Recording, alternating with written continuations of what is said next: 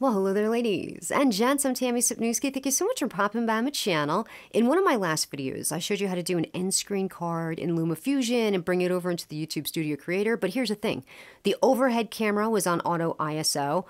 So when you were looking at the screen, it was completely blown out and you really could not see it. And I got a few comments saying, you went too fast, we couldn't see anything. And then I remembered why I even started this channel. I wanted to make it very easy for people who are my age and older to be able to go slow at our own pace and learn and understand.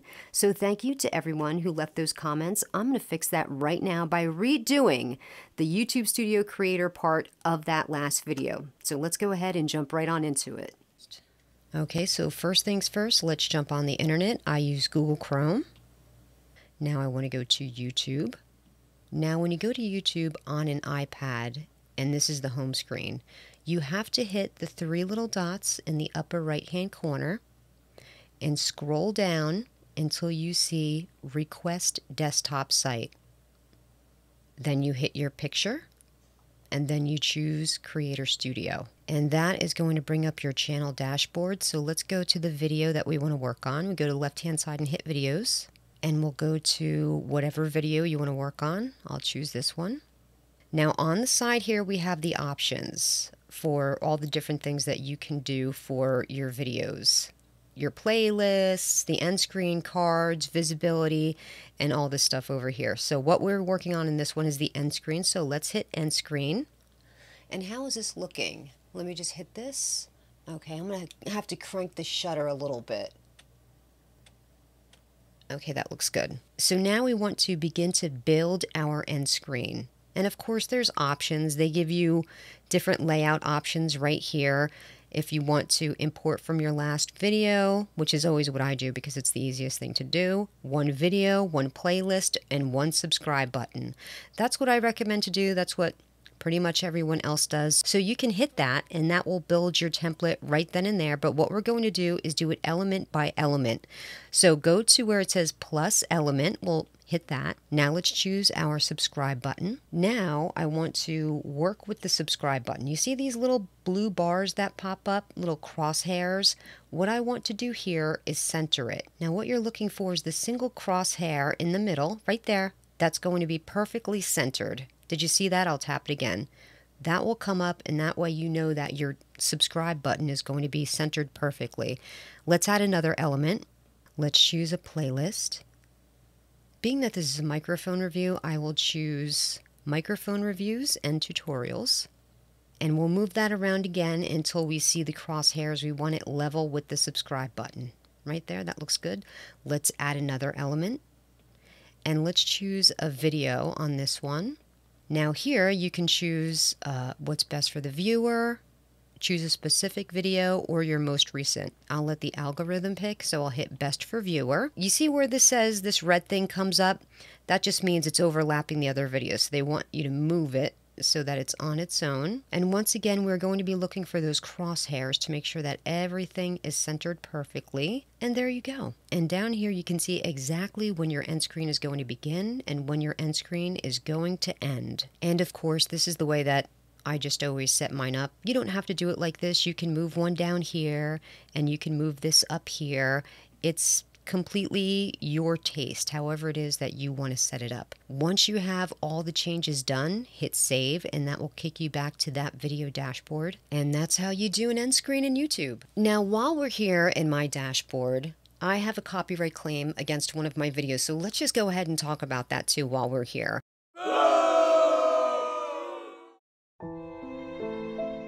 So I have a subscription to Storyblocks and LumaFusion. It's not much, it's like 80 bucks a year, but they have a full library of songs and sound effects and video clips, all these different things you're able to use. However, every now and then, even though you have a paid subscription, you might come across a copyright claim for something that's being used in your edits. That's why it's important that when you're uploading your videos from LumaFusion that you always make them private. This way it allows YouTube to run through everything to see if there's going to be a claim put against that video. They pretty quickly send you an email saying, hey, there's a copyright claim against your video for whatever reason. Either there's product in there, video, or song. songs. You mostly get called out for songs. This way, it's not live while all this is going on. You have a chance to address it, and then once it's all cleared up, then you can launch it and make sure you're making all of the money that you're supposed to on your video. But anyway, once you're in your channel dashboard and you come across the copyright claim, what you have to do is go right to copyright claim, tap it, tap see details, and this is going to give you all the granular information about why there's a claim against your video.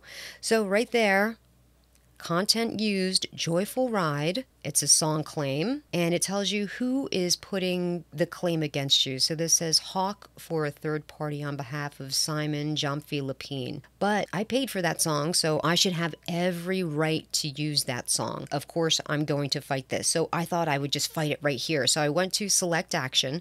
Now you can either do things, you can trim out a particular segment, you can replace the song, you can mute a song. I don't recommend muting a song. I did that with another video and it basically just wiped out all of the audio. I think it was a studio tour I had done. So initially I hit dispute. So you go to dispute and it says here, remember that the following are not valid reasons to dispute a content ID claim. So I hit, my dispute isn't based on that, and I hit continue. But by the way, each step you go, it gets scarier and scarier and scarier. Like I have a license for this, continue. And then it says, not all licenses mean that you can use the song. And at this point is where I started to get freaked out, because then they start to say, if indeed it turns out that you're not allowed to use this song, that basically they're going to kick you off the platform or demonetize you. Like there's going to be serious punishment if you're filing against this claim and you don't have the right to. So I was freaked out. So I just kept going back, back, back. If this happens to you, reach out to LumaTouch. Don't try to handle this yourself. Let them deal with it. You've paid for the subscription of Storyblocks. Let them deal with it. Let them clear everything up. It's going to take a few days, but just be patient. All of it is going to be wrapped up. But there are a couple of things that you need to send to LumaTouch. Let's go back to the copyright claim. You need to send them the basic information about which song has a claim against it and who is filing the claim. You also need to go into LumaFusion. So let's go ahead and go into LumaFusion and give them an ID number for that particular song. So in the timeline, highlight the song that's been claimed. Now you need to go up to here and hit this little information bubble all the way to the left. Do you see that? Boom. That is going to give you this SB ID number.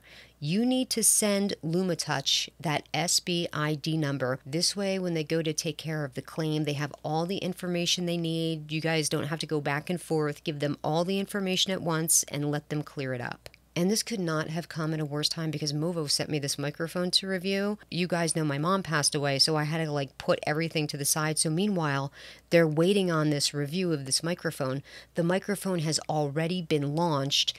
I was late making the video, and now I have to wait on this. So I'm, just not happy about this. So my very first copyright claim was for a song called Vlogger's Delight. So while I was getting all the information and sending it over to LumaTouch, I realized that Vlogger's Delight was one of the free songs that Storyblocks has listed. So not only did I have a paid subscription with Storyblocks, but I was using a free song and I still got a strike.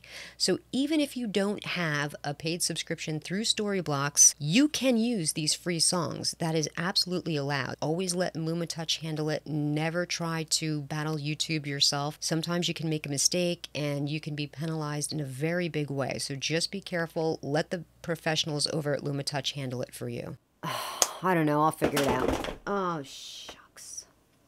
I do have a boatload of requests to get through still. I appreciate your patience. It's been a very rough month and a half for me. I'm sure you've noticed the latter half of this video, you'll notice the passing of time. It's much darker in here. That's because when I went to first do the video, I hit the internet and my mother's obituary popped up. So a break and 10 cigarettes later, I came in to finish it. It takes time. It gets there, but we made it through. We got it. Keep it together. We still have another thing to do. Hey, this microphone place contacted me and they want me to make a video saying their name a bunch of different ways. I don't know how to say it. When I did the review on this one, I just kept saying mono. It's mono. So I still have that video to do. So thank you so much for joining me. And until next time, please wear your sunblock and call your mom and dad to say how much you love them.